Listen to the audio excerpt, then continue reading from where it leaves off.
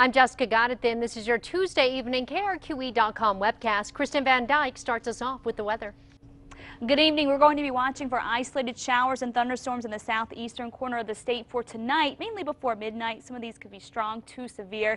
Everyone else staying dry, but then that moisture is going to work its way across the central part of the state going into tomorrow. So we could be looking at isolated showers and storms for the central mountain chain and all across the eastern part of the state and up into the northeastern part of New Mexico for tomorrow.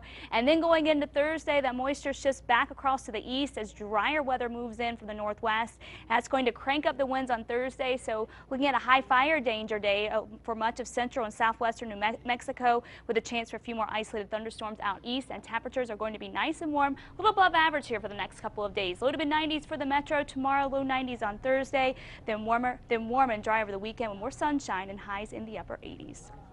Fresh off a long holiday weekend, Albuquerque students had to come back to school for a final day, a half day at that. And according to the early numbers, a lot of kids didn't bother. APS officials say its computer system shows 81% of students attended class today. But at the same time, the district admits those numbers are way off.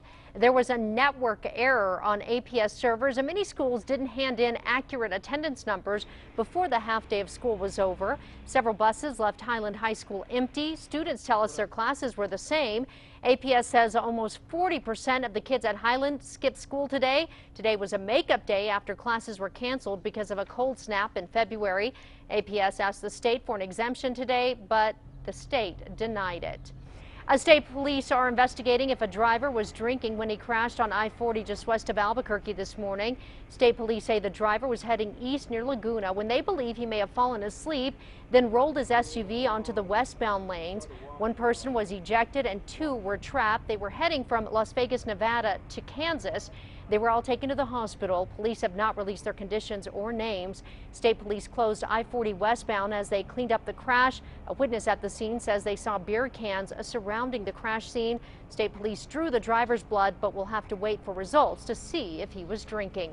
Join us for more news tonight on KRQE News 13 at 10.